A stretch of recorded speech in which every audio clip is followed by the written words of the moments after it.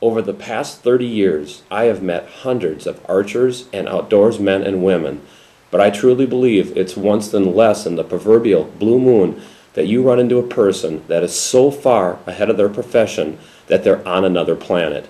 For me, it's Marlon Wiebelhaus of Wynot, Nebraska. Marlon is a very avid outdoorsman, and he's accomplished in so many areas it almost blows your mind to think about it.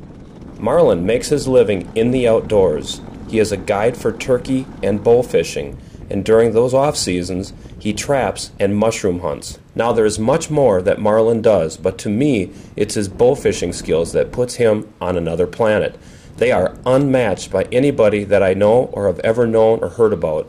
Marlon holds numerous Nebraska and South Dakota state bow fishing records, including a 63-pound, 8-ounce grass carp he took in South Dakota.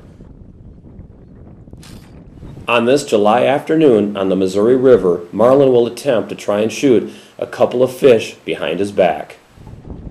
Marlon has taken every species of rough fish in the Missouri River with a behind-the-back shot. He said if we gave him a couple of chances, he thought he could do it on video.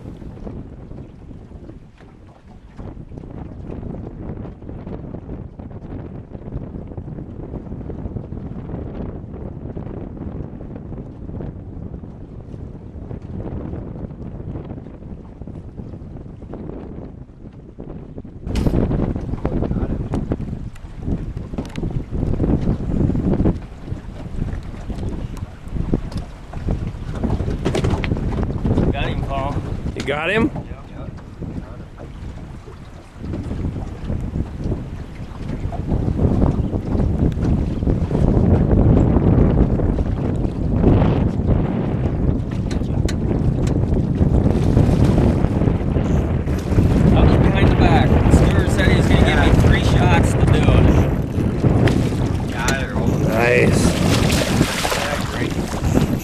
It wasn't broadside either. It's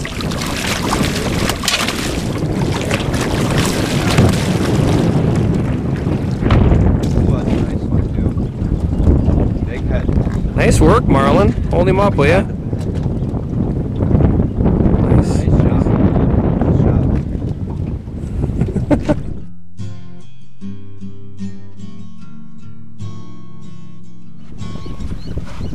Right.